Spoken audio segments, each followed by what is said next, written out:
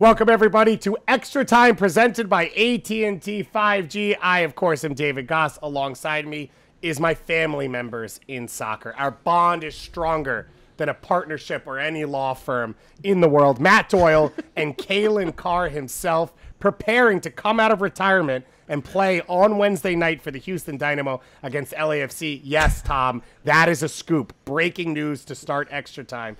Calen, how's the hamstrings feeling? Not great. I will need to find the helmet, and I am coming to Houston on Wednesday. That part is true. I will not be playing. I'll be hanging out with Susanna Collins, maybe somewhere in hopefully some sort of luxury box suite. No, I'll be out in the crowd having a beer. Man of the people, Calen. I'm gonna steal Ching's seat and hope somebody gives me a free beer. But yeah, it's gonna be fun. So yeah, hoping for Calen. If they dropped you into the game, right? No. How many minutes can you give them? How many minutes can you give them? No. At Houston, August, right now, what it'll be, September 1st, maybe? No. August 31st. No. Yeah. No minutes. I've done that in the past. Those days are well behind, yeah. All right. Men's league till I die. Calen, I will say one of my favorite moments of ETR over the last few months is we rattled off, I think at one point, all the teams Philly blew out, and you unconsciously threw up the H and said, shout out Houston, when we mentioned the Dynamo. So I just know how ingrained the love for the club is. I'm feeling better about this. Philly's just mopping teams up. Yeah, so it's like they're spreading the love. So I even forgot that it's the Dynamo had that result. It's not. Yeah, it's just standard operating procedure at this point. We will talk about that coming up from the AT&T 5G virtual studios. We will, of course, talk about Austin's epic win on Friday night, as well as Portland's big win. We will sort of handicap who the MLS Cup true contenders are, as well as what the Supporter Shield race looks like, which, of course, Philly Union are heavily involved in. And then we're going to go down to the line. We're going to talk Western Conference playoff race, Eastern Conference playoff race, which is pretty much every team from 2 to 14 at this point. We will put some teams to bed early, as we will close the book on their season that we don't see making it. And we will, of course, focus on some of the teams who are very close to making it. Let's start, though, with the best thing we saw in Week 27. And for you, Calen, it's a little bit of a preview of what you will look like in the Houston Dynamo LAFC game on Wednesday night, because you are no longer a finisher. You don't care about the forwards anymore. For you, it's all about the setup. If you want to get on the pitch, find the pass to the star player. That's the moral of the story. And there were some good ones this weekend. Fagundes had a really nice one where he kind of outside of the right. That was high up for me. Push to Chicharito, insane, off the chest, kind of side volleys it basically right into his path. Doyle, I think that was your pass of the week, though, right? Yeah, that one. I'll tell you, in that game, Chicharito had the assist on the first goal, also off a through ball. And like as soon as Chicharito had that, I was like, "That's gonna be my pass of the week for the column." And I was cutting it, and like 5 minutes later, Puig, our boy Ricky, man, you can't give him that kind of room in central midfield because he will cut you up. And so that was my pass of the week. Sick. I'm gonna go a different direction. I'm going Lucho Acosta to Vasquez, because the funniest part about it is Vasquez actually points to Lucho to play it out wide, because he doesn't feel there's an angle. So he's like, get it out wide, then we can whip it in.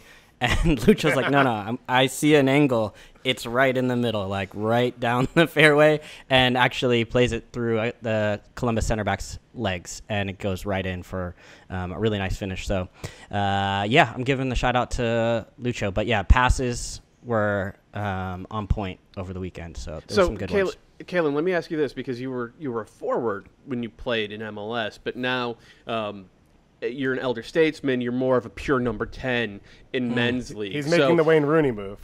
Right. So when you were watching that Cincinnati game, did you see that pass unfold as Lucho did? Were you like, oh, this is simple, just a nutmeg through ball straight into the forward stride? I don't know why anybody else doesn't see this. Yeah. First of all, everybody at men's league is a number 10. So it's just that's the part of the problem. Not David Goss. Not David Goss. Yeah, I have played with Goss. Yeah, I'm more of a Kai Wagner now, though. Big distribution numbers from the fullback position. I did not see that pass. Doyle, besides the pass, I think you enjoyed the Cincinnati Columbus Hellas real game too. The whole game was great. I enjoyed the post game. This league doesn't have enough sort of forward-facing villains, and Caleb Porter has really embraced that role in the Hellas Real Derby. Shushing the Cincinnati fans after Columbus got their, I think it was 96th minute equalizer. The whole stadium just goes deathly silent, whistle blows, and Caleb walks out there shushing the entire stadium. Of course, that prompted a reaction, right? Some idiots were throwing stuff on the field, which never, ever, ever do that. There's never a cause for that, and I'm glad nobody got hurt. But even that had moments where somebody threw a half-empty beer at Cucho.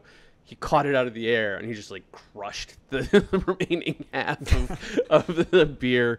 And it was this is why rivalry games are better, right? These types of the type of emotion that was on display from both teams, and obviously from both fan bases. The videos that were coming out after that game were spectacular, and Caleb was willing to play the heel. It was great, it was great TV. On the back of 2 hours of a really fun soccer game. That was the best thing I saw this weekend. It's, I don't think, a coincidence that Pat Noonan, who has shown very little emotion, he's been very steady throughout the season, even in some wild moments. 4-3 wins, 4-3 losses, 3-goal leads going away. He's dropping F-bombs in the post-game presser after watching Caleb shush his fans on his field. I think Caleb deserves 50% of that fine that's coming Pat Noonan's way just for edging everyone and getting the entire atmosphere going.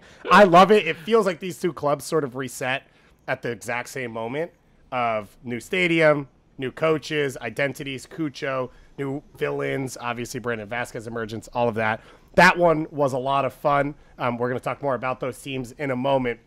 But first, the best thing I saw this weekend, and what else am I going to say? But our 22 under 22 player of the weekend presented by Body Armor, Warren, New Jersey's own 19-year-old Daniel Edelman, rising to the occasion, scores his first goal in his MLS career. He sat on the bench for a while to start the year. Frankie Amaya emerged as one of the best center mids in MLS. Drew Yearwood has taken a step forward. You already knew Christian Casares would be a big-time starter. Luquinhas has been a huge factor for them as well, so it didn't feel like there was minutes, and he hung around, he trained, he continued to push, continued to believe in himself. He led the U20s to their championship down in Central America and has returned and has elevated his game pretty much every time he has stepped on the field. Had a good performance against Atlanta, got a red card against Barcelona, which is just counts as a point in life, because that's a thing he's always going to be able to say, especially when he's playing for Barcelona as the next Sergio Busquets on the field. And then he gets the goal in this one in a must-win game.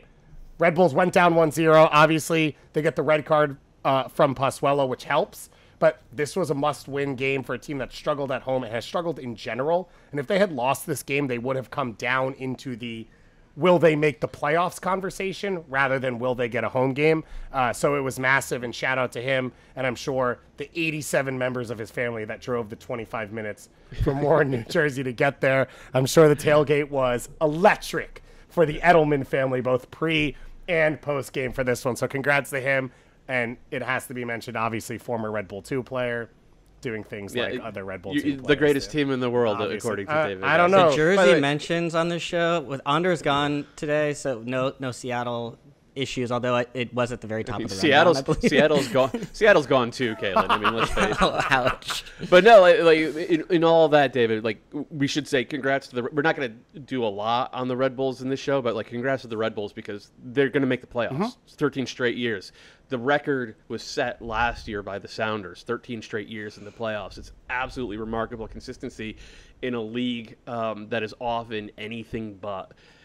So to do that, and 3 weeks ago it looked kind of iffy, and now it's oh man, they might climb up to third place. So they've turned a lot of stuff around. They're playing good ball. Well, they weren't playing great ball until Pozuelo's Nigel DeJong red card. But after that, they absolutely just buried Miami. And Calen, just so you know, New Jersey, I trash it when I can, but I rep it when I want to. It's the most beautiful thing as a Long Islander to be able to do.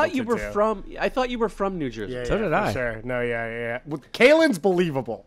I believe that Calen would think I'm from New Jersey, and in explaining I'm from Long Island, would still think I'm from New Jersey. Doyle doesn't get to do that. Doyle, UConn teaches you enough geography that you know. It teaches me a lot about Long Island. I was going to say, that. you got to know what's on the other side of that sound, because that would be pretty bad. Let's dig in to the weekend. It started out in perfect fashion. Friday night, the doubleheader. Austin hosting LAFC 2-1 in the Western Conference, and then Portland hosting Seattle on national TV. And Austin FC, they were aware of the start time of this game. LAFC maybe less so, and Austin FC came flying out of the gates. They were all over LAFC. Diego Fagundes with one of the best goals of the weekend off the free kick. But Doyle, it was so much more than that. They were first every 50-50. They chose where the game was played. They dominated possession. I had questioned all week, let's build this game up and treat it like a playoff game. Let's see what a new club does. And they answered every single one of those questions. They did. And I'll say it wasn't just they were first to every 50. They were first to every 40-60. They came out, and Josh Wolf talked about it after the game. Steve Cherundolo talked about it after the game. Like, tactics matter. Talent matters. But sometimes, and it was the case in this game, one team is just way more up for it than the other team. And in those situations, invariably, the team that's way more up for it walks away with the 3 points. And that was, it was just the case. There were two really hard challenges by Austin, like borderline yellows within the first 10 minutes. One of them was their number 10, Driussi, laying the wood on Ryan Hollingshead. Playoff types of challenges, and there was no response to that from LAFC. And as soon as I saw that, I was like, oh, because I did kind of think that LAFC was going to run through them a little bit, right? And Austin's a really good team. That they're where they are in the standings. It's not an accident, but they can be more open than the rest of the teams that I think of in the top, sort of two tiers. They can let you play, and I thought that LAFC would find that space and sort of run through them. And as soon as those challenges happened, and as soon as Austin, they were so tight. Anytime they lost the ball, they were so compact and just going into trying to win it right back. I was like, ooh, LAFC is going to be in some trouble. Now, I didn't think it would end up being 4-1 type of trouble. I didn't think it would be an hour of just complete dominance from Austin, but that's what it was. And it was not an aberration. They just laid the wood on LAFC and were the much better team through the competitive portion of this game. Austin FC, obviously that huge moment, Calen, in front of their fans for a newer team. This was, as Doyle said, this was that statement. What was the statement to you as you watched it, as you experienced it? Did you walk away and say they are MLS Cup favorites after beating LAFC the way they did? Contenders? They've heard of it. Where do you sort of land after one MLS regular season game? I think we're going to go through some MLS Cup as well as Supporter Shield sort of resets looking towards this back end. But for me, I think for Austin's sake, I was looking more towards the playoffs and if these two teams match up. And I think for an Austin team to go and have this type of performance, yes, at home where chances are they're likely going to have to go to Bank of California in the playoffs. Where they did win already. A good point. They will feel much more confident as well having this result as of late with Bale, and yes, I know this is Bale's first start, and he didn't look really great. That front three, it's not just going to be as simple for LAFC as rolling them out, but then again, this is what you need for LAFC. It's not going to get there unless you play him and unless you commit to kind of building towards this back stretch. But when you go through the line, Urruti, 2 goals, right? But I think he sort of was emblematic of, in a way, of just being such a pest, constantly being a nuisance. Yes, he's streaky, but that can turn into 2 goals. And he applies the pressure on the second one where he gets that energy from the first, applies the pressure to win the ball back. Then he ends up getting it where it kind of just scraps to kind of stay with it and then is able to round it and get the finish. So I just thought Austin, to Doyle's point, was just from like a energy motivation standpoint really up for it and pushed the game to be put on their terms. And I think it goes to show that if you're LAFC, yes, you can have all these wonderful pieces. I know they're adding more with the DP striker from Saint Etienne. We don't know exactly when he's going to be ready to play, but those pieces all need to be fitting together. And I do have some questions about how they defend in wide areas as well, too. I think in the last couple weeks, there's been some issues with whether it's Hollingshead or Palacios. Escobar didn't start in this one. I think there's some ways that teams are able to get after LAFC a little bit on the flanks. And when you have Bale in there as well on a flank, how much is he going to track back and defend? Vela's tucking inside often. So I think there's still some question marks where teams can look at. And for me, it just goes again to saying, like, we can't just go ahead and crown LAFC as the MLS Cup champions. I still, not to get it away from it, but I still think they're the favorites for the Supporter Shield. I think most people would say that. But Philly and will have something to say about that. And I think Austin, especially when you look towards the playoffs, Minnesota, I'd add to that group that's right up and around it. That could give LAFC on its day a really tough match, and we saw that over the weekend. Yeah, it was awesome to watch. I mean, if you remember, when Austin won at LAFC, it was not this type of game. It was sit deep. No. They countered and scored on their 2 half chances. So it's impressive to see them now do this against the high-level team in 2 different ways. And I think they showed they could play their soccer against the best team in MLS and dominate, which means, in reality, if they are able to come in, locked in, and play well, their soccer should work against anyone. The question becomes, can you do it 4 times in must-win games in the playoffs, which, LAFC getting smoked in this game after acquiring Bale and Chiellini and the whole world watching them was one of those, like, welcome first time. Like, this is MLS. Welcome to the show. It's chaos, and you never know what's going to happen. 95 degrees in Austin, 50% humidity. Like, this is not, It's a different sort of challenge, and they did not look up for it, absolutely. So congratulations to Austin. Epic game, epic moment. It is, I think, one of those special regular season games. As we go back, we get this question a lot from the people we work with of, like, what are regular season games that stand out? This will be one of those, I think, that Austin was able to elevate their game to do this. The argument and fight on the sideline, it had that little bit of extra bite, that little bit of extra energy, and right now anything in Q2 Stadium feels special because of that atmosphere, that crowd. So congrats to those fans. We got a bunch of tweets asking us to just go live in, like, the middle of the Austin game to start talking about it. I respect that. I understand what that feels like when your team does well and you just want people around the world just live in it. And so you get your moment here. Let's talk a little bit.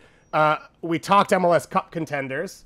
So let's bring Philadelphia in here. Philadelphia Union, a 6-0 win this weekend over the Colorado Rapids. This is the 4th time they have beat a team by 6 goals.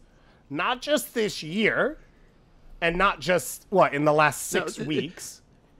This is the 4th time that they've beaten a team by 6 or more goals in the past 10 games. Right. So this is this year, yeah. And that is history, not to have done it in 10 games, not to have done it in 1 year, but to have done it in your history in Major League Soccer. The Philadelphia Union in the last 10 games have beaten a team by 6 goals more times than any franchise in MLS history has ever done it. I didn't understand this stat. And they gave other teams like a 14-year head start, too. Yeah. DC United, LA Galaxy, the Revs, Columbus, they have not done it. I would have guessed Atlanta did that over the course of their first 3 years, right? But no, and I didn't understand this stat when I first saw it. I think that the Opta Jack handle put it out. It's the Opta official MLS handle. They have all the historical stats, all the up-to-date stats, stuff like that. They put it out, and I thought, I read it as like, oh, they're the first team to do it in a single season. Wow, that's a pretty great accomplishment, especially because, they had only scored 22 goals in their first 18 games, right? 2 months ago, Jim Curtin was like, we lack that guy who can make magic. We lack that guy who can break down a team. They made 0 attacking signings this summer, and they gone from a team that scored 22 goals in 18 games to a team that has now set a record for the most 6-goal wins in MLS history by any team, period. No caveats on that. It's not over the course. Like, the Galaxy have done it 3 times since 1996. The Galaxy have won MLS Cups, like 2 more MLS Cups than they've won games by 6 goals. It's absolutely, like, I didn't realize it. Like, I knew that they were doing absurd stuff recently. I didn't realize the scope to which they were doing it. And I'm going to give you another stat here. There's only 4 teams in MLS history that have scored twice as many goals as they've allowed. League of parity, right? Like, we see this type of all the time in Europe, but in MLS, it's very hard to double up. I think it was 2010 RSL, 2017 Toronto, 2019 LAFC, and the 2020 Union. In that shortened season, the COVID shortened season, the Union won the Shield, and they did it by scoring just over twice as many goals as they allowed. As it stands, the Union are on the verge of going 3 times. They've 57 goals scored, 20 allowed. That's the second best defensive record in terms of goals allowed per game in MLS history right now. And they're scoring at a record-breaking clip as well. Like, we've never seen numbers like this, like what the Union have done over the past couple of months. And it's completely out of the blue because, again, they made 0 summer signings for their attack. 0. And here they are just smoking teams 6-0. It's unreal. But Doyle, if you sign an international player, I think the theorem states 1.5 years later is when they really hit their form. So Daniel Gazdag was the big summer signing they made for 2022. That's true. That's true. I mean, he's certainly playing like it right now. And as I understand it, the Golden Boot draw was for who would win Golden Boot, not combined goals. So I'm still in the running if Daniel Gazdag can just catch up to Dibassy, which just means they'll play Atlanta United on Wednesday. That'll be 6-0, Gazdag hat trick, and then they're tied. So it's pretty good for me. It all works out pretty well. It is astounding to hear the things that you say, Doyle, about them. And I did have a few fans tweet at me and say, well, you know, it's padding numbers. But who cares in the way in which defensively they're the best team in MLS, and they have beaten all the other good teams. So it's not that they're padding numbers on points. It's that they're padding numbers on goal differential, yes, against some lower secondary teams. But that doesn't change the reality, which is they are the best team in the Eastern Conference. They are one of the 2 or 3 best teams in Major League Soccer, which brings us into our next conversation. How much higher in the standings can they get? So, for the Supporters Shield race, as we come down to it, LAFC, which everyone anointed as winners, they are on 57 points with 27 games played. The Philadelphia Union are on 54 points with 28 games played, so 1 more and 3 points behind. And Austin is on 51 with 27 played. So Austin on equal games, 6 points behind LAFC. If they did win that game in hand, they could equal Philly for second in the Eastern Conference. You want me to go through their schedules? Yeah, do for it. everyone before we announce it. So Philadelphia chasing LAFC, those 3 points. They have, as I mentioned, Atlanta United at home on Wednesday night. They then travel to the New York Red Bulls next weekend. They then come home a week later and they host Orlando City on Saturday, September 10th. Remember, the U.S. Open Cup final for Orlando is on September 7th. So Orlando will be coming off the biggest game in their franchise's history midweek and then traveling up to Philadelphia. Philly then travels a week later to face off against Atlanta again, a team not in the playoffs. You then have an international break where they do play a Liga MX club. And then you come back on October 1st. Philly goes to Charlotte, and on October 9th, Philly finishes at home on Decision Day against TFC. So that is the schedule for Philly. Here it is for LAFC. To close things out, they will be, of course, in Houston to face off against Calen Carr on Wednesday night this week. They then will travel home. They will host RSL. They then travel 6 days later, so 1 day less of rest, to Dallas to face off against Dallas. Then they play midweek their makeup game, which is on the road at Minnesota, who are one of the hottest teams in Major League Soccer. They then come back that weekend to host Houston. And then after the international break, they finish at the Portland Timbers, who will be in a playoff race, and on decision day at home against Nashville SC. So handicap it for me. Do the Union have a chance, or are they favorites in any way in this conversation? They've got a chance for sure.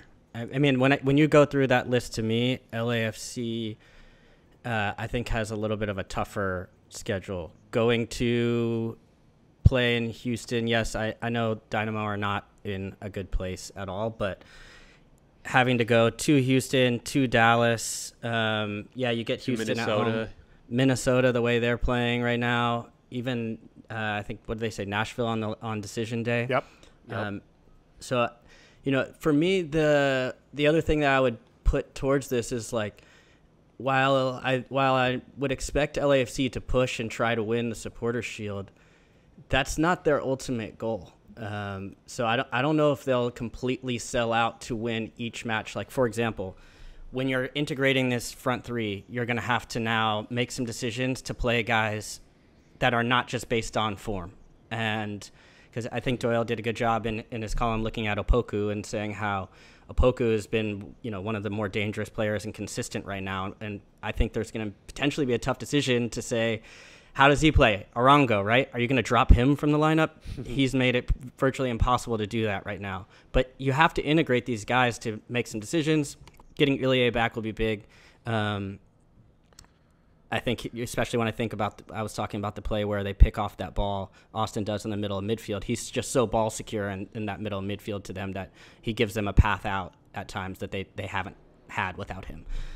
So I probably would still lean towards LAFC just because I think they have incredible depth. But I'm not going to go against Philadelphia to say that they don't have a chance at this thing because, one, when you mentioned Orlando in the Open Cup, I was like, that's going to go to overtime and penalties, right? Because that's just life for Orlando and knockout tournaments. Like, it's just going to happen. It's going to be crazy. You mean Tesho time. That's what we call extra time for Orlando. It is, yeah. So I don't know. I just think when I look at those ones, even as far as the distance of travel and then the way that they've been able to use some of these younger players Philadelphia has, that's what kind of, I think, pushed them over the top a few years ago when they won the Supporters Shield. And so I think that they could really make a run at this thing. And I think it really could come down to the wire. But I'd probably still lean LAFC. The one thing I will say for Philly looking towards Cup, in these blowouts, they've only had one. I think this last one was the first one where they had a red card for like the majority of the game. The other ones were just straight up 11 on 11. And the idea to be able to beat teams, even in the end where they're tacking on these extra goals. How many times in the past, yes, that's already at 4-0, but how many times in the past did we see Philly up a goal and then not being able to kill the game with a second goal in years past? It's the story of the first half of the season, man. Yeah. Like they look at their form from like April onwards. They drew something like 9 of 12 games, and they were a better team, and like all of them, they just could not crack it open. I agree with you that LAFC, I think, have a slight edge. Maybe even more than slight. Yeah, they're up 3 points. They have a game in hand, but the difference in schedules is significant, right? Like 3 of the next 4 for LAFC are on the road, and Houston, it should be at 3 points, but we've all seen teams wilt in summer heat on a random Wednesday night in Houston, man. They thought Nashville was hot. Well, right? Welcome to Houston. Like you can absolutely beat yourself in that situation, and Austin was not up for it LAFC were not up for it in Austin. And then you look at Philly's schedule, other than the trip to the Red Bulls, like that's a pretty cozy schedule. Like Philly could very easily take 15 points from the remaining games. And like, granted, Toronto FC on decision day, they're probably going to be facing a Toronto team that has blood in their eyes and is like really needs to go for it and has the type of talent that can hurt you. But Toronto's they also have the type of defense that could give Philly 6 more goals. So it's unthinkable. 2 weeks ago, we were like, I think we all crowned LAFC Supporter Shield winners. I did not, and then they lost to Cincinnati. Philly lost to Cincinnati, and I felt like an idiot. So I'm sticking to what I said at the time, because what I said at the time was sort of what Calen just went to, which is to bring these guys into the team. That's going to throw yourself off. The build is for MLS Cup. Real quick before we finish this off, I do want to just mention Austin's schedule because they are legitimately in this convo. I think they're a step behind the other two, and then you add this. Yep. They host Portland. They go to Nashville. They go to Seattle. They host RSL. They go to Nashville, or they host Nashville. They travel to Vancouver, and they host Colorado. So not only are they a step behind on points and all that, they by far have the hardest schedule to close out on of anyone. But I did want to mention them because they deserve to be in there. Now, Doyle, in talking about LAFC and their ability to win and not win, we want to talk for a second about our fast, reliable, secure D-Mid of the month presented by AT&T 5G. And we have to talk here about Ilie Sanchez, who has been great when he's been on the field, but his presence maybe has been more noticeable when he has not been on the field. Yeah, and so talking about him this month, it's actually kind of counterintuitive because, like, it's clearly his worst month of the season because he's missed a couple of games. And, oh, by the way, when he misses games, it turns out that LAFC gets absolutely smoked, which is what happened this past weekend in Austin. And it goes back to all the stuff that Calen was talking about in terms of his ability to get on the ball and be a problem solver for LAFC in possession. Like, he moves the game around in midfield to where LAFC want to play, and he gets it to the attackers when they have the biggest advantage over the defense in terms of like having time and space to turn and play vertical. His ability to be a metronome like that has been so crucial to this team, even when they're not playing pure possession. Like, we've seen them go multiple games in a row playing counterattacking soccer, and his ability to be the first pass out on the break and to put everybody in on a sprint. I'm not talking about defense splitting through balls, but I'm talking about getting the ball to Cifuentes or to Calen Acosta with time to pick their heads up and spray a ball out to the flanks and get guys on the run. He's been invaluable at that. On top of it, defensively, nobody's going to mistake him for Diego Chara in terms of the amount of ground that he covers, but he's never out of position. They have him in a spot where his primary job is to stop the ball in front of the defense, win the ball, turn, and play. And keeping it that simple for him and having guys around him, whether it be out of central defense or the other two central midfielders who can cover a little bit more ground and put a little bit more pressure on, it's an example of the type of chemistry that great teams tend to have. And we've seen it virtually every time he's set foot on the field this year. And honestly, if LAFC win the Shield and set a new single-season points record, which they still have a very good shot at doing, I think Ilie is their best shot at MVP. They have a lot of other very good players on this team, great players, but Ilie has been their best player this year. I think he has probably been the best defensive midfielder in the league as well. And we saw this past weekend the gap between him and the guys behind him on the depth chart is damn near catastrophic for LAFC. I just want to pause a second while Michele Giannone, listening to this, sheds a tear as Matt Doyle joins him in arms for the Ilie Sanchez. I did. I was a Cifuentes guy for a while, but this past weekend sold me. Michele is right. Ilie, get him in the MVP conversation. Now, unfortunately, Sebastian Girisi secured the MLS MVP on Friday night against the LAFC because Ilie Sanchez was unavailable. It looks like he could win Golden Boot. He scores in the biggest game of the season, but it was a big moment for him.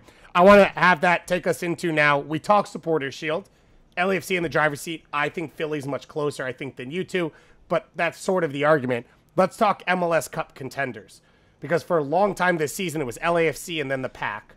I think people felt over the last few weeks Philadelphia moved into that conversation. Austin FC has to be in that conversation now. Am I correct in saying that? As true Cup contenders? Oh, yeah. Okay. Absolutely, right? And is Montreal also in this group? Yes. Yes. Absolutely. Okay. And they do. The issue with Montreal, Montreal has a game in hand on Philly. They win it, they're 2 points back. The issue with them all year has been goalkeeping. And Wilfred Nancy made a change in goal about a month ago. Mm-hmm. James Pantemis in for Sebastian Breza. Pantemis has been mostly very good. Then he brought Breza back this weekend for their win in Chicago. Breza was very good. So, they don't have an Andre Blake. I don't think they even have a Brad Stuver. But they don't need guys who are at that level. They just need to have competent goalkeeping, which they didn't have in the first half of the year, and it's why they're not on 54, 55 points right there with Philly and LAFC. The fact that they have that now, nobody should be shocked if Montreal win MLS Cup this season. Nobody should be shocked. We had Victor Wanyama on last Thursday, so if you missed that, go listen to it. Talking a bit about what makes Wilfred Nancy special, what it's been like in MLS. We talked with him about Georgi Mihailovic, sort of what he needs to figure out and accomplish in Europe, as well as Ismail Kone, who showed it all this week. The goal and red card combo in the first half. 2 yellow cards in the first half. That is efficiency, to say the least, for Ismail Kone, but another big win in Chicago for Montreal. So that is your Supporters' Shield race. That is your MLS Cup Contenders. I look forward to Andrew Wiebe's Best 11 of MLS Cup Contenders article coming out later this week, where he will then take this and just write it up there. Let's go into the other big games, because this is the top. Now let's look at the lines. Let's start in the Western Conference. The Portland Timbers beating Seattle 2-1 in the second game on Friday night. Interesting note here. This sweeps the season series in the regular season for Portland. It is the first time in MLS days that either of these teams has swept their series against each other. So it had happened in USL, A-League, maybe NASL before that. But these two teams against each other, not one team had won all of their matchups in one MLS season. So the Timbers get that, the 2-1 win. It puts them back on the edge of the playoff line. It drops the Seattle Sounders a little bit deeper. And Doyle, I said at the end of last week that if there was a loser in this game, that they would be out and done in their attempts to make it to the playoffs. I feel, is that true for Seattle? I'll leave you with that. Wait, so you spit out a take last week, and you're asking if I stand by your take. Yeah, pretty much. Shouldn't we be asking you if you stand by your take, David? Are the Seattle Sounders eliminated from playoff contention for the first time in their MLS history? I don't know, Calen. What do you think? Should we try and pull everyone in? Coward. You absolute coward. His job is to hype the games. That's important. Yeah, I'm a preview guy, not a post-game guy. I'll say this. I mean, the obvious. This is a huge blow, and then when you couple it with them being from a winning position the week before and giving up the 90 plus goal to the Galaxy the week before, it doesn't seem like they're trending in the right direction, right? That said, I haven't given up to say. I just think there's too much experience in this team to say that they're not going to potentially find a way. I do think it has revealed how much they miss Christian Roldan. We saw them move a bunch of different pieces around to adjust for João Paulo and that defensive midfield position throughout the season. It actually seemed for a moment that Christian Roldan was going to be that answer. And he's just been a guy that you can plug into so many different positions, as far as being, you need him on the wing, you need him underneath, you need him in the 6, wherever it is. And even in moments throughout when things have gotten tough for this team and the back's been against the wall, he's always seemed to find a goal or an assist in an important moment. And they're missing that sort of X factor, I think, right now. So it's definitely starting to feel real, like it might be slipping away, but I'm not quite ready to put that to bed yet. Part of the reason it feels that way is because of the other results around them. Let's go to the LA Galaxy. 2-1 wins, 2-1 winners at New England. We talked about the pass from Puig. We talked about Chicharito as well. Goal and an assist in the opening 14 minutes after flying cross-country for 2 games on the East Coast in a week that was sort of in must-win territory for the Galaxy. And Doyle, maybe the biggest part of this game is that Greg Vanney finally starts his team in a 3-5-2. Martin Caceres, of course, acquired. He didn't play in this game, but I wonder how much that's in his mind now as he changes his team up. And the Revs get a big win, the Galaxy get a big win at the Revs. Yeah, I thought the first half was one of the best halves of soccer that the Galaxy have played in a while. But they weren't perfect, right? Anytime you're facing a team playing with a back three or a back five, you want to overload the wings and get those fullbacks forward, and the Revs were able to do that. If Jonathan Bond hadn't had a very good game, this could have turned out differently. But the Galaxy, with the personnel they have, it's just so natural to sit in a 3-5-2, especially because with Caceres there, like, he seems like, okay, you can plug him right into the middle of that back line pretty easily. Mm-hmm. Like, he has the type of experience, he has the type of resume you would expect to see him be able to handle that job, like just being dropped in at his age.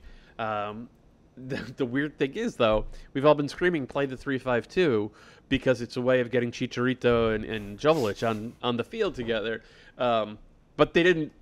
Greg Vanney didn't do that. He started Kevin Cabral up top with Chicharito.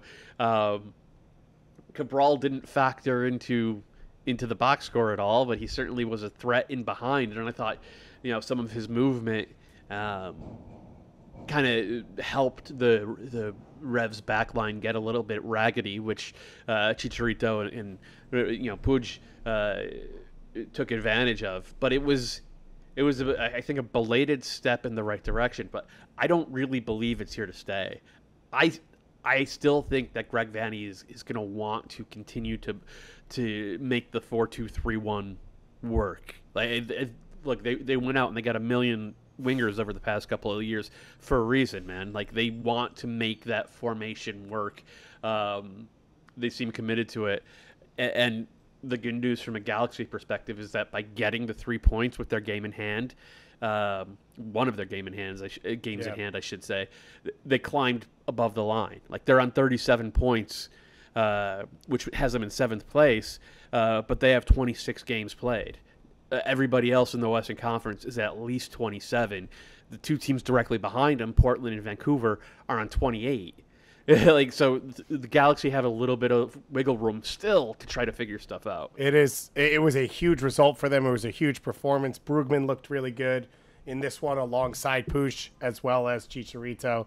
Aguirre, of course, gets the goal. So an all-around strong performance for the Galaxy. It'll be interesting to see what Vanney does. He goes back to Toronto for the first time since leaving as head coach now of the Galaxy, which is going to be an emotional one for him. Let's talk about the other games around this that sort of put Seattle and Portland and Vancouver in precarious situations. And one is Vancouver themselves, losing 3-0 at home to Nashville.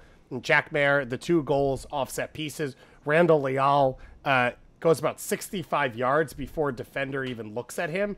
And they looked at him and walked the other way. And then he puts it in off the far post for Nashville to get a 3-0 win on the road. I believe this is now 4-0 and 3-0 on back-to-back games in FC Dallas last week. So 7-0 goal differential for Nashville. Calen, this was a team that we really questioned over the last few weeks, and they've responded in the biggest moments. Last week it was Hani, sort of on his own. This week it was back to the original drawing board for Gary Smith, which was set-piece goals. Yeah, absolutely. And I think part of the question that I had on them was around their depth and how they could withstand with different absences. In this game, Zubac started up top for Sapong.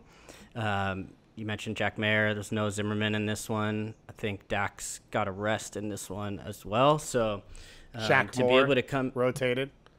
Shaq Moore rotated. Schaffelberg came off the bench. Schaff Island. So I think like to be able to get this run of games now where they're getting multiple goal wins, the set pieces look sorted, and yes, I think key for me is always going to be Hani Mukhtar, but they've shown like a little bit more as far as the diversity of their the different pieces that they can put out there, and I think this team could make a real run. I was big on them last year in the playoffs, and they didn't come up all the way, but I think, in this Western Conference, there's a number of teams. I put Minnesota in that same group, Dallas. Like, I think there's a number of teams that could make a run towards to the Cup final, and I know LAFC is the favorite as we've talked about. But Calen, who did you pick preseason for Supporter Shield?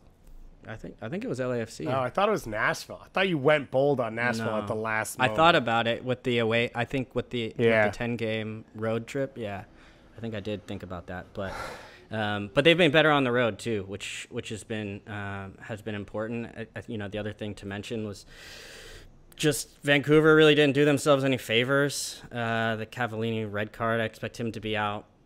Probably expect a suspension for a while with that one. It was just a really dirty play. And just in general, like, just some questions as far as this team's, you mentioned that, like, just parting of the seas for Leal to kind of coast through. But yeah, they've not been in the best way for the last slant. And when I look towards their remaining games, like, they've got a little bit of a tough run to it, and I was looking back at the Seattle's Sounders schedule, and they have like San Jose, Vancouver, a number of teams, Houston, some games that actually line up well for them. So with the Sounders just behind them, if there was a place for them to go up, I understand there's going to have to be some other movement as well for them to get in, but trending in the wrong direction right now for Vancouver. It does feel like even though there are teams in between, Seattle sort of does control their destiny if they put together the results they have in the past but have not this season. For Vancouver, this was sort of their best 11, so tough to see this performance. Doyle, last team in this sort of race, although now elevating themselves, RSL and FC Dallas, 1-1. We talked for a while 6-7 weeks ago about RSL and just the pure effort and energy wasn't going to fall off as the heat and the summer and the games start to build up. It did for a moment, but now we've seen RSL bounce back and put together some really good performances back to back. Yeah, they've righted the ship. It was starting to take on a little water. I think from like mid-July or like late June till early August, they won one time in like 7 or 8 games, and now they've taken 5 points from 3 games since then, including a pretty huge point on the road in Dallas. And like they were, the joke all year long is that it's impossible to figure out what RSL is doing right other than like trying really hard. But in this one, it was easier to sort of pinpoint it. Like they were swamping Dallas in midfield. First off, like Jefferson Savarino was always picking the ball up, and Dallas play a single pivot, so there's either to the left side or the right side of whoever the D mid is. There's gonna be space. You just have to be precise in terms of your timing and accuracy in terms of getting the ball to the guy in that space, in the half spaces. RSL is really good at that. Ruiz and Loffelson, that central midfield combo, those two guys are just like, they're really sort of vibing, those two guys out there. Like, they're making each other a lot better on both sides of the ball. And the knock-on ability is that, or the knock-on effect from that is that RSL have the ability to get on the ball in better spots. They weren't doing that the first half of the year. They were winning anyway, but they weren't doing that. But now, over the past few weeks, they look like it's easier to point to what they're doing right. And then the baseline, though, for what they're doing right from day one has been they hit a ton of big switches, a ton, especially left to right switches that get the ball to Justin Miram, and are off to the races every single time. Like, everybody breaks with commitment, and then they get a ton of guys into the box. They just they cross a lot, right? Which is not the highest percentage play, but if you're crossing to 5 guys instead of 4, you got a 25% better chance of having a good outcome from that, and that has been the mix, and that's how you go on the road and end up getting a really valuable point. RSL, they're on 39 points, so they're only 3 points above the line. They do have a game in hand on the teams just below the line that are Portland and Vancouver. So they're not 100% safe. But I mean, the smart money has to be on RSL once again. staying above the line and making it to the postseason, kind of against all expectations that I think all of us had heading into 2022. And even though RSL's close to the season is tough, it also means they play the Galaxy and they play Portland. They play the teams around them that they can at least blunt their momentum with draws, right? Every 2 points taken off the board for those teams is a win for RSL. It also feels like, and I don't know when it'll happen, but Danny Musovski just seems like the perfect player to just give them a shot in the arm of like a little bit more energy, someone new, slightly different look at times, but in the RSL mode of just will throw his body at everything that comes into the box. And it sounds like he's close to starting to be available. So that's sort of the Western Conference. It seems to have gotten a little clearer with RSL and Nashville's victories, especially with Vancouver losing in that game. Let's move to the Eastern Conference. Wait, we're not going to talk about Colorado? Colorado's only 1 point behind Seattle. There's no chance, right? I think the week you lose 6-0 is not the best time to put a team in the playoffs. I think so. I think so, too. Okay. I think so, too. I just want to make sure. But shout out to Robin Fraser and all the good things they have done in the past in Colorado. Let's move to the Eastern Conference. A lot of teams here that are still in the conversation technically, and a lot of big games, a lot of big 6-pointers this weekend. The biggest one, let's start with, I think, Charlotte, the 2-0 loss to Toronto at home. That sticks Charlotte in 12th place on 32 points with 28 games played.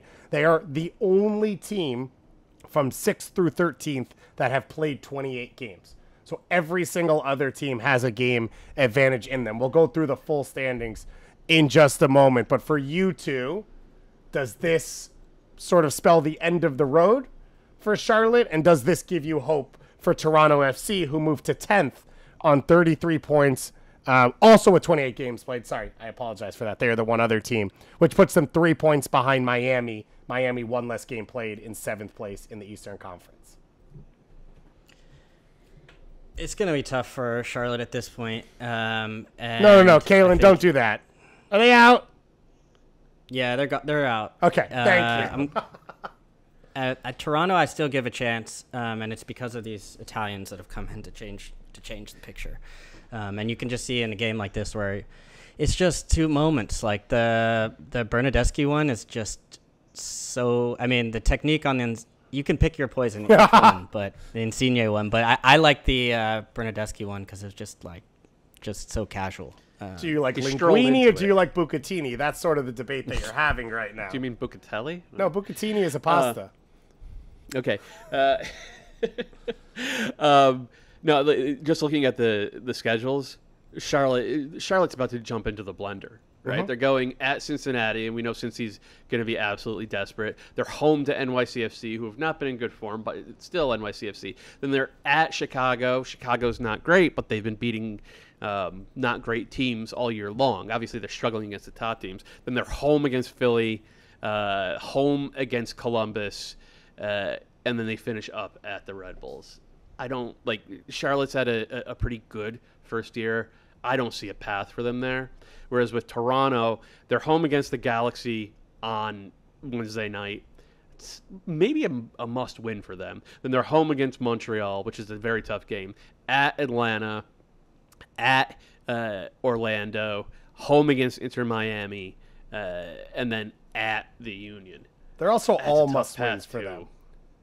They really don't have wiggle room left after they've dropped now pretty much 4 points against the Revs in their 2 matchups, right? The PK save from Petrovic and then failing to beat them at home when the Revs had to play 2 homegrowns for the first time. Like, they just didn't have a full roster with them. That sort of took away the wiggle room for TFC.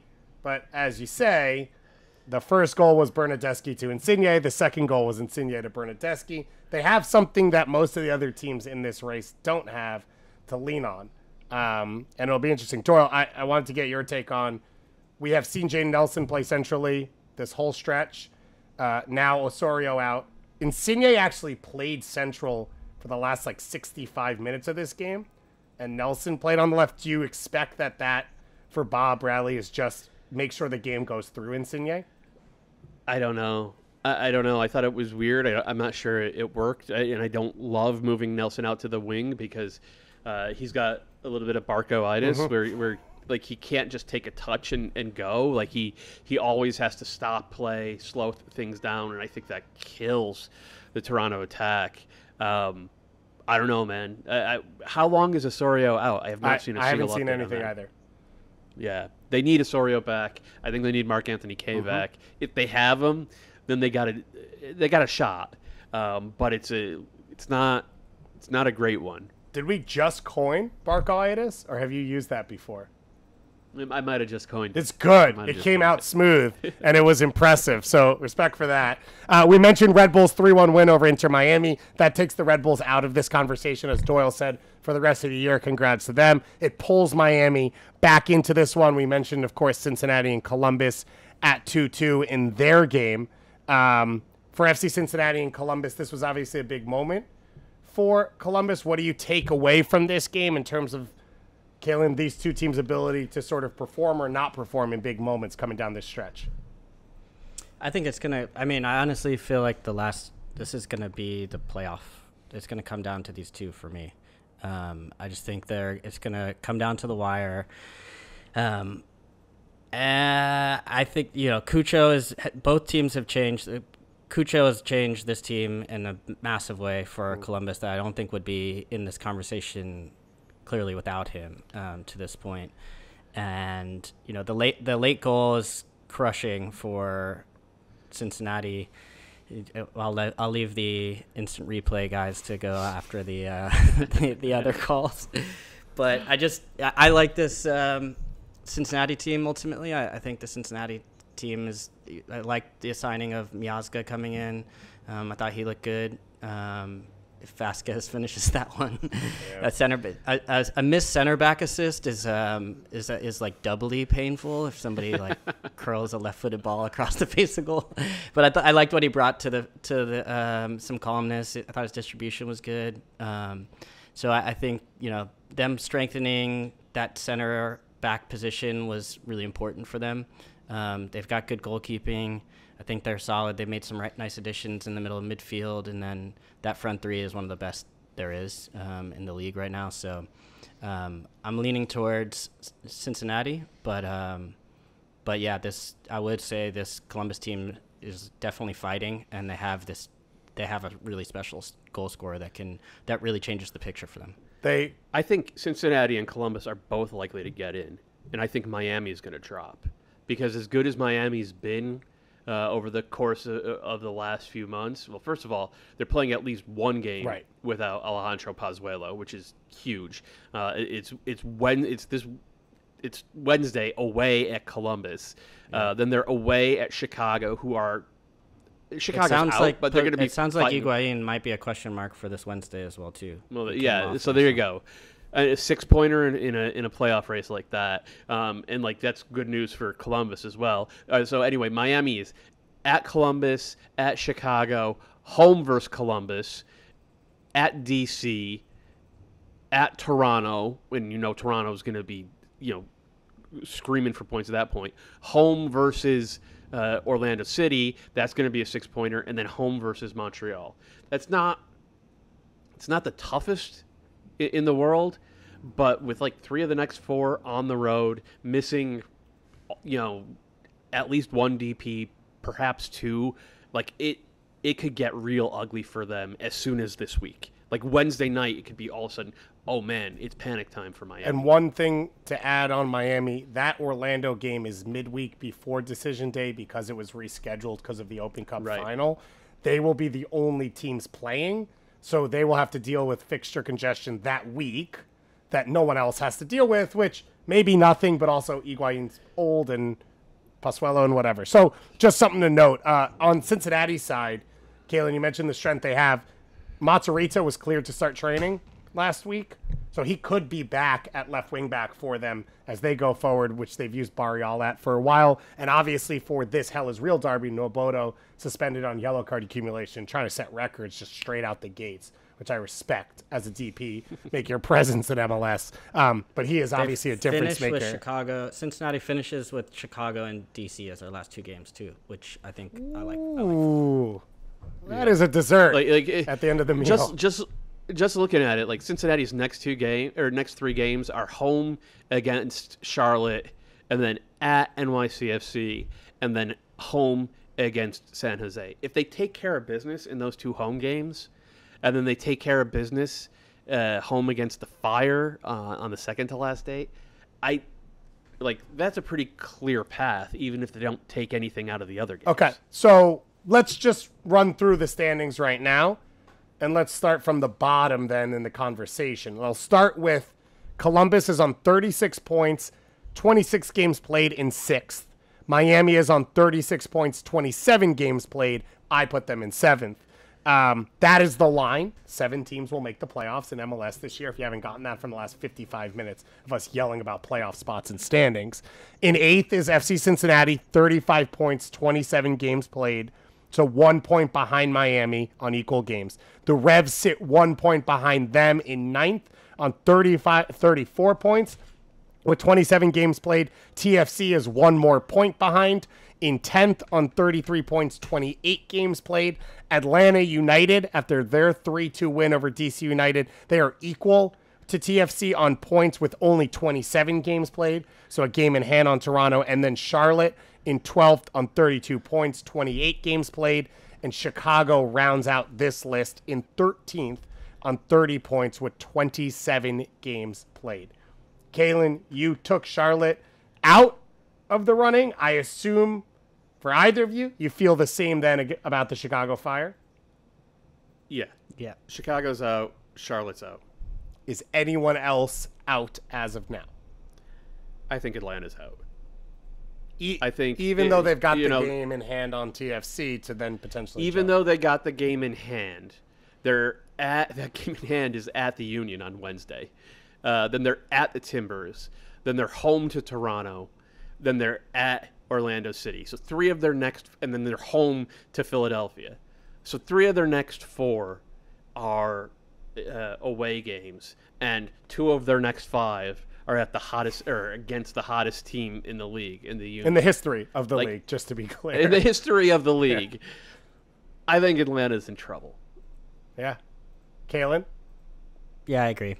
Partly because I'm feeling the more we're talking about it, the more I'm feeling better about the teams that are above them. Whether it's Cincinnati, Columbus. Now I recognize they have that game in hand as well, which is lining up against an Inter Miami side this Wednesday that seems wounded at the moment. So, but I do like this Miami team. I feel like when I think of one of the teams that have been in the best form over the last month or so, they've been able to get good results. You see Higuain smashing set pieces. Campana's coming back. Even when I think with Pozuelo out this week, Duke has been good in moments, and this is sort of a big opportunity, I would say, for a young player that's at a certain point seemed to be a part of this sort of really good moment that they came into. So I like this Miami team. I still think they have a real good chance at the playoffs. I think I would ultimately push them in. But TFC is the one that New England's disappointing for me. I would lean towards them being out. Same with Atlanta. Just like it was massive for them, like do or die basically against a DC team, but they had to come back twice, and I just don't know if it's going to be able to consistently find those moments. And but TFC is the one that I'm kind of still holding on to because it's the newest, it's the most change that's happened to a team with these signings coming in. And if they, as you guys mentioned, if they can get those guys healthy, like especially Mark Anthony Kaye and Oso, I just feel like that'd be huge. So I'm keeping an eye on that one still. But yeah, I think Atlanta United is probably on the out. But it's also like we're going through and trying to do this with 7 games left in MLS, and the way how crazy. You never know what's going to happen. Like, it's also, please don't check back in on this. Every time we do it, I felt very comfortable, like you, Calen, last week. I felt Inter Miami had the highest floor in the way they perform in games, and that was going to get them in the playoffs. That's not the case if Pozuelo's not on the field. That's not the case if Higuain's hurt. And so the one team in this whole group I felt comfortable with had their best player get red carded, lost. Now they're in a must win, potentially without their 2 best players. And that's how quickly this whole thing shifts. If Atlanta steals a win off Philly in this process, that throws everything to chaos as well, which, as we saw Charlotte did at NYCFC 2 weeks ago, these things can happen, and it really jumbles everything once again. But right now it seems like for all of us, it's 10 through 6 that are truly with the opportunities from TFC up to Columbus rather than sneaking Atlanta into that convo. Shout out to Orlando, who have kept themselves out of this conversation once again with a stoppage time winner through Tesho Akindele. Now back-to-back games where Tesho gets... If they lose to Seattle on Wednesday, they're right back into the conversation, though, aren't they? Don't do it. No, I'm just saying. If they have to take care of business on Wednesday against a desperate Seattle team. I don't know. Atlanta's going to lose in that game. There's a chance TFC drops points. I wouldn't be shocked if Orlando lost and still we felt comfortable about them. And, of course, we're a little over a week out from the Open Cup final for Orlando City. Some other results to mention, or do you guys feel good about the East? I'm not holding you back here. Yep. I feel good. You don't want to write your name in Sharpie next to any teams that are going to make the playoffs before I move on? Absolutely not.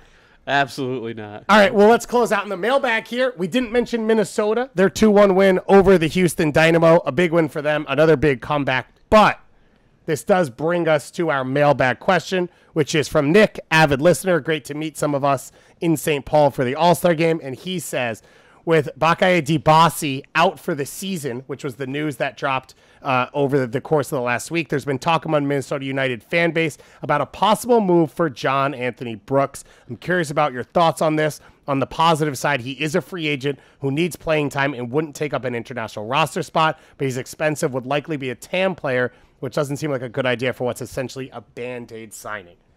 So what's your thoughts on, 1, the loss of Dibassy, and 2, this as a potential short-term solution?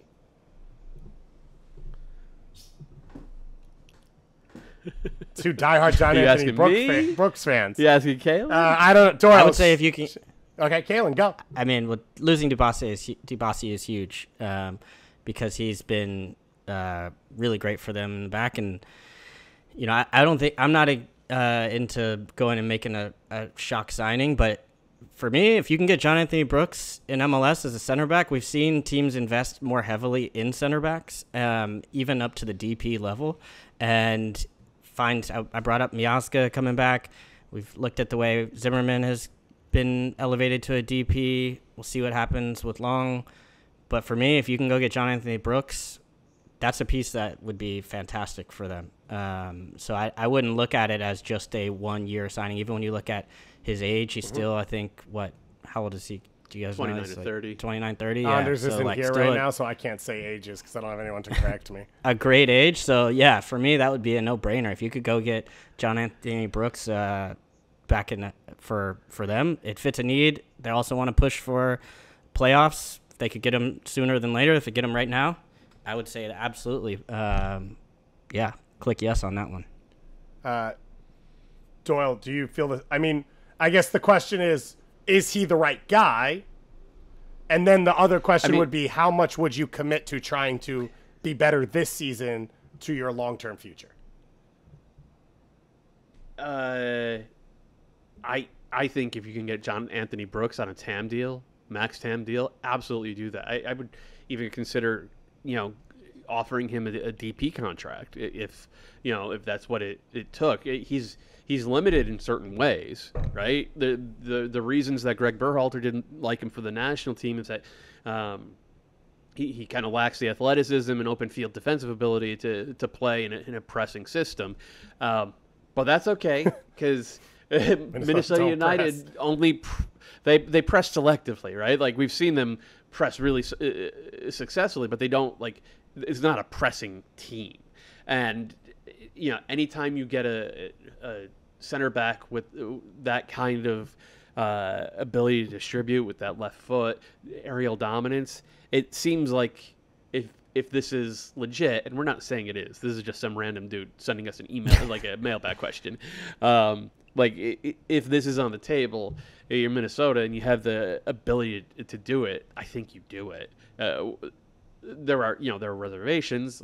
John Anthony Brooks has never handled heat very well. Like, there's a reason why he was maybe the worst defender I've ever seen the U.S. put on the field in qualifiers in Central America. Anytime it's over 75 degrees, he would wilt, and I would worry about that, but not enough to stop the signing. Like, it would be kind of a home run of a deal for Minnesota at this point. He is not a random dude. His name is Nick. I don't even have a last name. That makes him not random. And my technical director, Calen Carr, and my GM, Matt Doyle, and I won't explain the org chart so neither of you know who's boss and who's not between the two of you. They both sign off and say yes, and therefore John Anthony Brooks is headed to Minnesota on a max TAM deal to close out the rest of the season. Let's finish out with this email. Jared in Milwaukee says, inspired by Doyle's recent article, I had an alternate history question. So I believe, Doyle, you did a piece last week where you put one club legend who has left the club back on their team for the rest of this season. Yes. Doyle nodding his head, as all podcasters tend to do. I said yes. I said yes. I know. If you could so his question on alternate history is this. If you could extend Dax McCarty's stay on one team of his past, which would it be? And he gives 2017 and 18 Red Bulls, a Dax-Tyler Adams pair, is the platonic ideal of a double pivot. They win CCL. Am I right? His other is 2011 Timbers. Dax-Chara duo behind Valeri is the best midfield in Major League Soccer. Does it even matter where Nagbe plays? And then FC Dallas Lifer 2006 to present. Dax leading that midfield for nearly 2 decades. A club legend helping youngsters like Kellen Acosta and Paxton Pomical. Maybe he and Hedges leading things keeps things more consistent. Your other options are you could extend him on the Fire after he left, or DC if you'd like. I couldn't make a great case for either, so I chose the Red Bulls instead. What do you guys say? I'll let the former Metro Stars supporter speak here.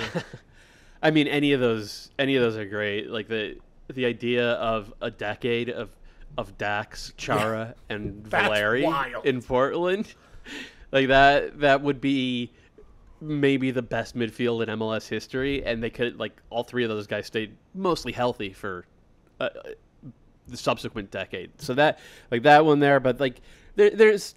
We don't get it a lot in MLS, but there's something very romantic about, like, the one club player.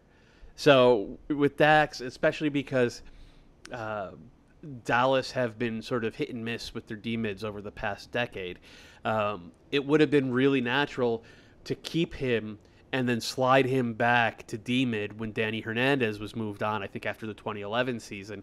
And if he had been kept there, Dallas's floor gets a lot higher and their ceiling gets a lot higher as well, just because he's maybe the best D-mid in league history at hitting those third line passes 2 feet in the pockets. And there's a reason that he's 35, 36 years old and he's still playing at such a high level, and has, I think he's made the playoffs all but one season that he's been in the league, and that's even though he spent some time with the Chicago Fire. Which is yeah, degree of difficulties. Cut you off there. Yeah, sorry. Okay, yeah. But I will say, he 2006. I was a part of the same draft class as him, so the fact that he's still going, I've been retired for about 100 years at this point. So it's incredible his longevity. The idea of him continuing to do that with Dallas does sound amazing. That said, I feel like when all is said and done, I think he's going to be remembered as a Red Bull legend amongst his career. And so the idea of getting him, I still remember when he was traded. I think we were in LA at the draft, and everyone was kind of shocked. And so I think the idea that he could have spent a little bit longer there and still been a part, the way rosters have more flexibility in them now, would have maybe allowed for a player like Dax to not move on for a Tyler Adams, or play together longer, or to see that relationship grow even on the pitch at the same time, as opposed to replacing one for the next. So I think if I had to pull one, I would pull a little bit more time with Red Bull, because I feel like that's where we saw the best Dax, and a really amongst some really big players and around them, he was a key piece to making that whole thing work. I mean, in retrospect, Dax could and should have been for the Red Bulls what Ali Bedoya has been for the Union. Like, we think of the Union as a play your kids team, and they very much are, but their captain is like 35, 36 years old, has an engine that does not stop, doesn't look like he's anywhere close to retirement, and has been there forever.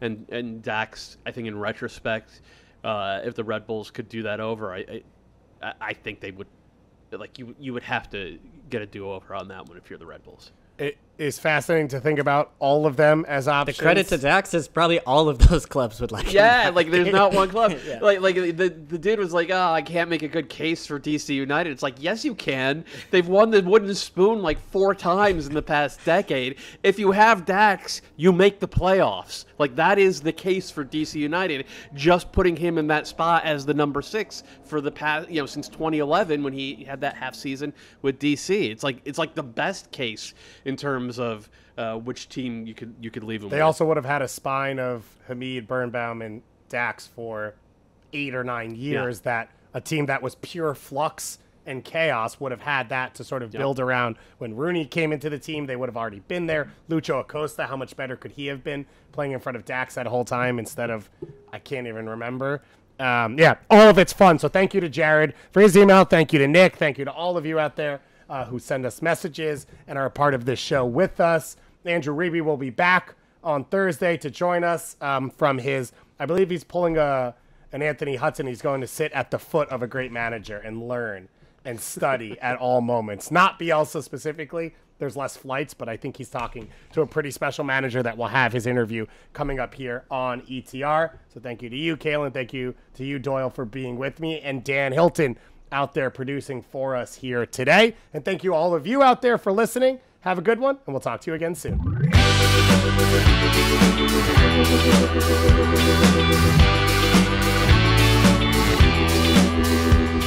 Congratulations, you made it through more than an hour of extra time. That means you love the show, and if you love the show, you probably want more episodes. Click right here for more episodes of Extra Time, and here to subscribe to the MLS YouTube channel. Thanks for following along.